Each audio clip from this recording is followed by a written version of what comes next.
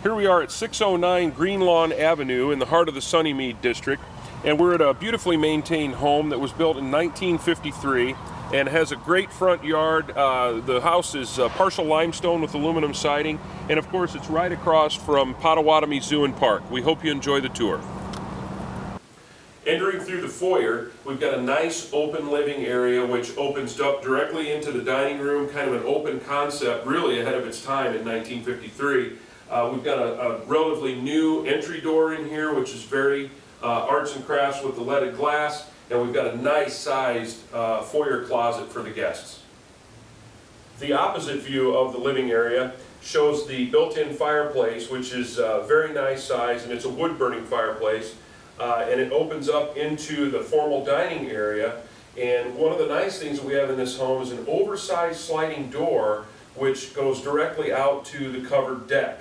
And then of course we've got a beautiful backyard fenced in, and we'll show you that here in a little bit.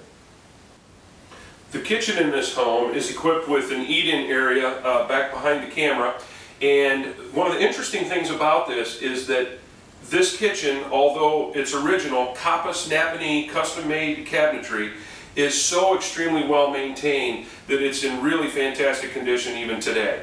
All of the appliances are included with the sale of this home, including the washer and dryer. Traveling down the hallway to the living area of the home at Greenlawn, I wanted to point out that as well as the 3 bedrooms and nice sized bathroom, we also have 2 more very amply sized hall closets.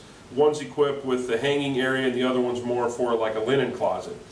In the bathroom, we have an upgraded solid surface countertop and some upgraded areas in the shower as well.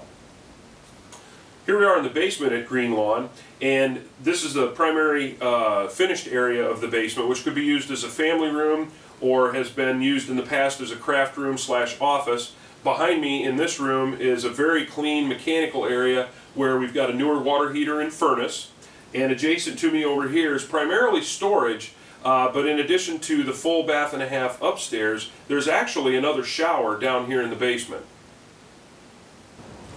Here we are on the covered deck outside of the back of the house, out through the sliding patio door, and one of the things that I would like to mention is that there is a natural gas hookup for a gas grill out here on the deck, and of course you can see the yard storage barn for the yard tools and the mower, and this is just a very comfortable area to sit and enjoy the evening after work.